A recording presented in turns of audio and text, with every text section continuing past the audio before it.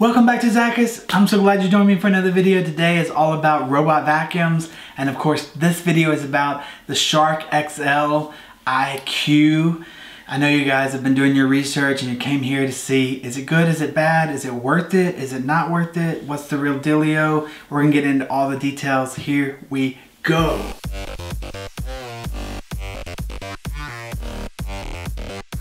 Now I'm gonna tell you right off the bat that I've tried several robot vacuums. You'll see those videos here on my channel, and you'll also see a comparison of this video and the i8, i7 Plus from Roomba, the iRobot.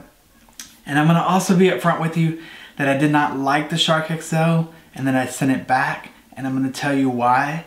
But first, let's get into the features of the Shark XL, and then I will get into the details of my review. The Shark XL is, in some opinions, is on the higher end.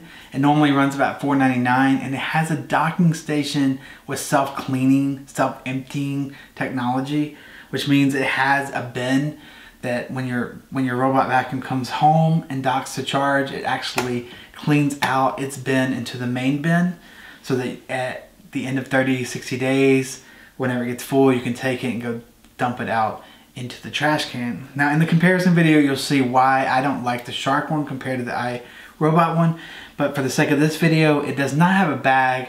It just has a window that you can see when it gets full. It has no technology, lights, and nor does it notify you on the app when it's full. So you do have to watch it, and then when it gets full, take it to the trash can, empty it out physically, and make sure it's cleaned out. That's something I just didn't like.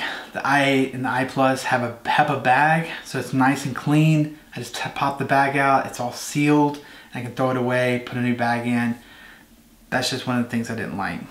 Another thing it doesn't do is it doesn't map very well. It says it has this new map technology, cameras, but my map came out completely wrong, and after calling them and doing research, I had to delete the map, and it was supposed to recreate the map, but after 3 days, I still didn't have a map. So that kind of ticked me off. It also has no bag in the base. It's a little louder than some of the other ones, but not by much. It takes about 2 hours to charge it. It runs for about 70 minutes. In my experience, it ran for about 30 minutes, but it claims it can run 70 minutes. It has one single roller brush that's kind of a mixture of rubber and metal. And it does do straight lines. Like most of the cheaper robots will just go all over the place. But with the iRobot and with this Shark XL, you will see it do straight lines across your room for the most part. Occasionally it, messes up. So I've already kind of given you a hint on some of the things I don't like, but I don't like that it's bagless. When you empty it out, the dust and allergens go everywhere. On the iRobot, you're gonna see the comparison video. It has a light indicator that is full, has a mobile app indicator that is full. It's a bag that you just grab, it seals itself up as you take it out. So that's something I just don't like about the Shark XL. The other thing is it didn't clean. It was like defective. Like it would clean half a room and then go back to the charging station. And it would not know to once it charged up, to go back and finish the room. I had to tell it, hey, go clean that room again. Where the Roomba, it knows if it runs out of charge, it charges back up and then it goes back and finishes its job. I didn't find, like I said before, the mapping wasn't great, the guidelines weren't great. There's no way to tell it to stay away from certain zones or certain rooms. It says it has room select, but even with the map being incorrect, it didn't give me that ability, and I've had a lot of other people complain about that. It did come with like this weird thick metal rubbery kind of like tape that you have to put on things, around things, for it to say don't go there. I'm not gonna do that. You're not gonna do that. It's stupid. It was also super heavy. It was like, it would look awful. So be sure and watch my i8 Plus, i7 Plus video and the comparison video, and you'll see why I'm saying all this. But the Shark XL does look really nice. It looks really slick and modern. I think it looks a lot better than the Roomba because it's all black and it just looks really awesome. I don't really have much to say other than the bagless on the docking station, except that they do prefer you to be on hardwood floor, and I put mine upstairs on carpet, but it did come with the thing to go under it for carpet, and I didn't have a lot of problems with that. The major difference in the docking station is that I didn't care for is the Shark XL tries to back in to the docking station, and it only has 2 little charging pins. So as it's trying to like align itself, it took a long time to like pull up to it, and like it's like you trying to back into your driveway. You know, unless you do it every day and you know you're really good at it, it's kind of not as easy as just pulling straight in. With the iRobot, it pulls straight into the docking station, so it's just like zoom. You know, it missed a couple of times, but it was a lot easier to get in. This one would like run over its docking station and like had to realign itself, and I just found it very clunky and kind of weird, and just not great. I didn't like that it had a single brush. I didn't feel like it cleaned as well. And like I said, even though it did the straight lines, sometimes it would just skip half a room and just for no reason just go back and dock. And anyways, that is kind of it. There's not a lot of features that I can mention. Like the iRobot has like a laundry list of features. You'll see that video, but this is kind of it. Like it has an app.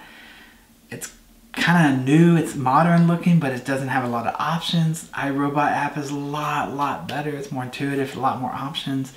And I did get it on sale at Black Friday for $315. It normally runs for $499.